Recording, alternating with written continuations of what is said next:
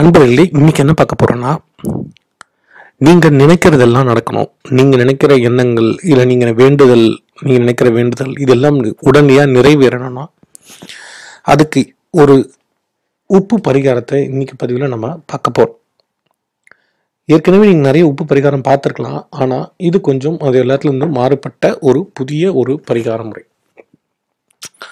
அதிகாலையில கல்லுப்பை கையில வச்சுக்கிட்டு இப்ப நான் சொல்ல போறதை செஞ்சீங்கன்னா, நீங்க நினைச்சது எல்லாமே கண்டிப்பா நடக்கும். உங்க எல்லாருக்குமே தெரியும், கல்லுப்புன்றது ஒரு பெரிய வரப்பிரசாதங்க.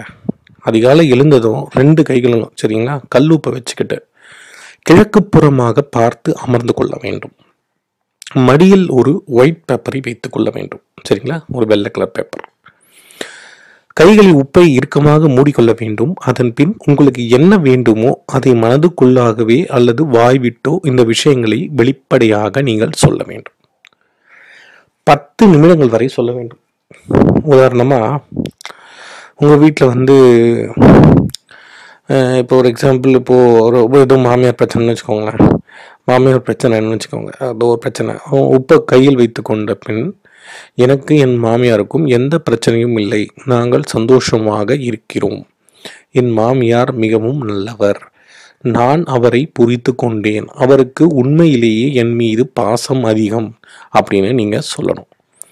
சப்போஸ் கணவர் அந்த மாதிரி பிரச்சனை இருந்ததுன்னா, கண்ணை மூடிக்கிட்டு கணவர் வந்து ரொம்ப நல்லவர், அவருக்கு எனக்கும் நல்ல ஒரு புரிதல் இருக்கு, எங்கள் 2 பேருக்குமே எந்த விதமான பிரச்சனையுமே கிடையாது, நாங்கள் 2 பேருமே நல்ல ஒரு அந்யோன்யமான வாழ்க்கை வாழ்ந்துட்டு இருக்கோம் அப்படின்ற மாதிரி.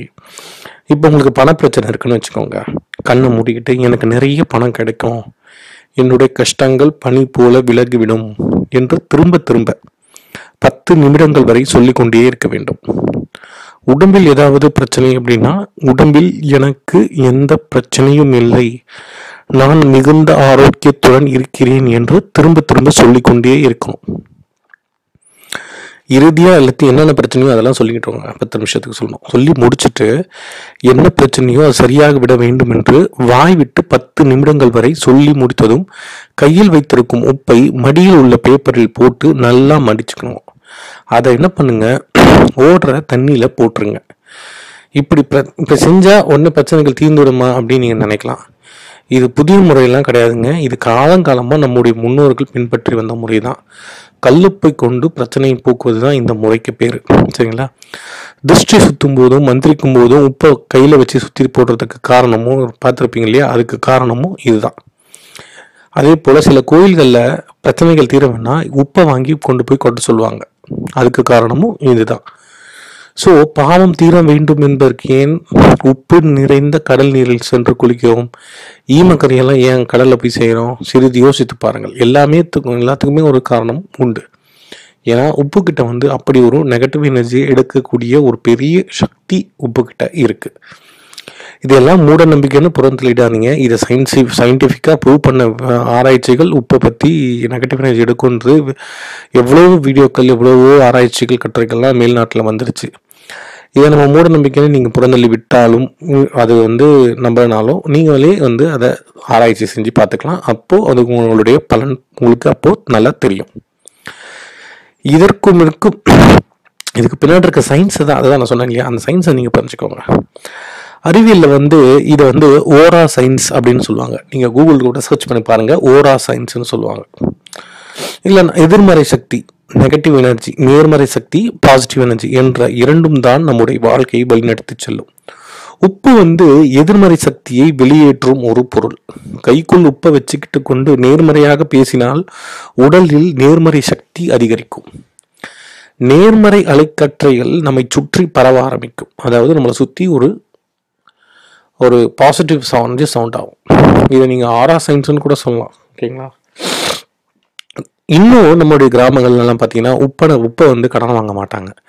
அப்படியே வாங்கினாலும் கூட கைகளில் வாங்க மாட்டாங்க. அப்படியே வாங்கினாலும் உப்பை கொடுப்பவர்களிடம் இருக்கும் எதிர்மறை சக்தி மற்றவர்களிடம் வந்துவிடும் என்ற நம்பிக்கை அவர்களிடம் இருக்கிறதுனால தான், இந்த காரணத்தினால தான் உப்பை அப்படி பண்றாங்க.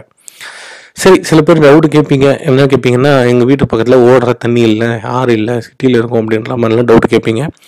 அதனால் இப்போ என்ன சொல்கிறேன்னா, உங்கள் வீட்டு பக்கத்தில் ஆறு இல்லைன்னா குளம் இருந்துச்சுன்னா பாருங்கள். குளம் இருந்ததுன்னா அங்கே எடுத்துன்னு போய் போட்டுருங்க. அதுவும் பிரச்சனை இல்லை. எங்கள் வீட்டில் ஏரியா பக்கத்தில் குளமே கிடையாதுங்க சுற்றி அப்படின்னு சொன்னீங்கன்னா அது ரொம்ப கஷ்டம். ஏதாச்சும் ஒரு ஊரில் கண்டிப்பாக ஒரு குளம் இல்லாமல் இருக்காது. ஸோ நீங்கள் குளத்தில் கூட போய் போடலாம். அப்படியும் குளம் கிடைக்கல அப்படின்னா கிணத்துல போடுங்க. கிணறும் இல்லைன்னு வச்சுக்கோங்களேன், இதுக்கு முன்னே ஒன்றும் பண்ண முடியாதுங்க. ஒரு பக்கெட்டில் எடுத்து வச்சு பக்கெட்டு ஃபுல்லாக தண்ணி பிடிச்சி வச்சு அதில் உப்பை கரைச்சிருங்க. வேறு வழி இல்லை. கரைச்சிட்டு என்ன பண்ணுங்கள், அந்த பக்கெட்டில் இருக்க தண்ணியை ரோட்டில் எடுத்து ஊற்றிடுங்க. சரிங்களா? இதுதான் மேக்ஸிமம் பண்ண முடியும். ஸோ ஏன்னா அது வந்து தண்ணீரோடு அந்த கலந்து போயிடும். அதுதான் மெயின் நோக்கம். சரிங்களா? இப்போ புரிஞ்சிருக்கும்னு நினைக்கிறேன். சரி நண்பர்களே, இப்போ இப்படி ஒரு அற்புதமான உப்பு பரிகாரத்தை பற்றி தெரிஞ்சிருப்பீங்க. இதை நீங்கள் உபயோகப்படுத்தி நல்ல பலனடைங்க. உங்கள் ஃப்ரெண்ட்ஸ் அண்ட் ரிலேட்டிவ்ஸ்க்கெலாம் இதை பற்றி தெரியப்படுத்துங்க. வீடியோ போடுங்க. அந்த வீடியோ பிடிச்சிருந்தா லைக் பண்ணுங்கள். சேனல் ஃபஸ்ட் டைம் பார்க்குறவங்க சப்ஸ்கிரைப் பண்ணுங்கள் மறக்காமல்.